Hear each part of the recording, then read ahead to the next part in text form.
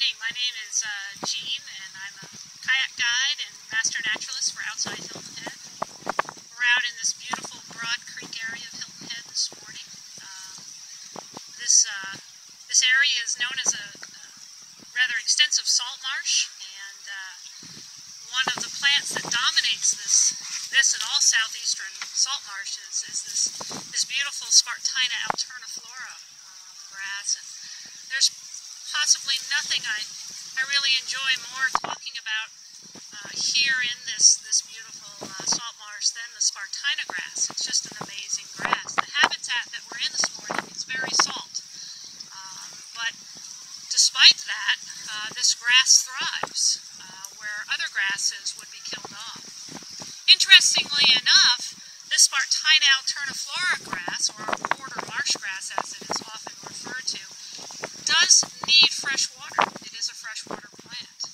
It has an amazing ability to survive in this salt environment. First of all, because it has this nice waxy kind of cuticle that repels or acts as a barrier to salt. And the stem portion of the plant is so well designed that it actually filters. It has its own filter.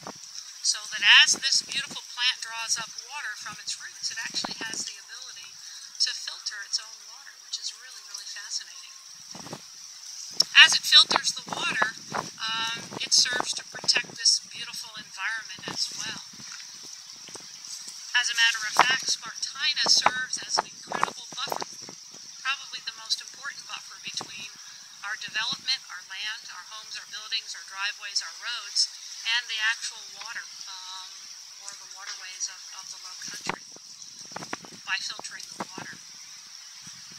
Spartina is a perennial grass, so in this beautiful autumn marsh, we can see some of the early signs of the dying off of this marsh. As a perennial, the roots will survive, but the stalks, the more kind of visible portion of this beautiful plant, will die off. And as these stalks die off, they turn this amazing kind of golden brown as the late fall and early winter approaches.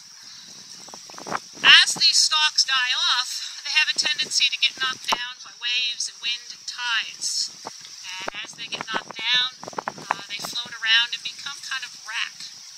And that wrack pretty much looks like this. And so this would be a good example of wrack.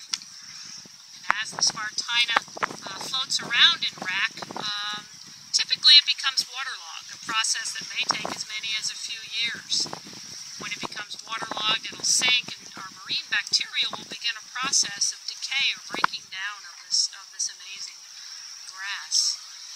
And then the grass essentially becomes food for the smallest of our creatures, our marsh periwinkle, our little crabs, and the tiniest of creatures out here.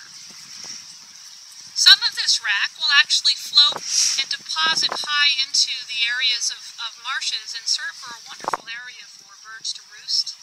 It'll create a ready supply of nesting materials for the spring for our bird population. Some of it actually begins this long, slow process of drifting out into the Calabogie Sound and will eventually make its way onto our ocean beaches. The offshore currents will wash it up. It'll deposit along our high tide line. So you may have seen this as you've walked down to our beach at our high tide mark. It's not really a nuisance. In fact, it's an amazing recycling of purpose.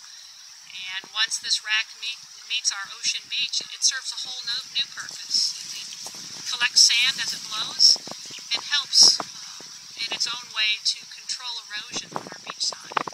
It will gradually disintegrate and become part of our beach. Spartina is just simply an amazing example of recycling in nature. In life, it provides protection. During high tide, our little fish and larval types of creatures can swim back into these stalks and hide from the bigger fish. The marsh periwinkle, a very, very common resident out here, can chomp on this and use it for food. And then in death, it serves a whole nother purpose. It becomes basically part of this beautiful water and becomes a food source. It becomes a nesting source.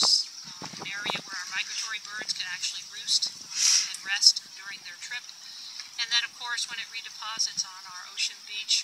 It has a whole other purpose in preventing erosion. So really an amazing part of our low country, a part of our ecosystem, and I hope the next time you walk our ocean beach and you walk across this and think, it's not really so much a nuisance. It's just an amazing part of our ecosystem. So come join us at outside Hilton Head and enjoy our autumn marsh. It is one of the most spectacular times of the year.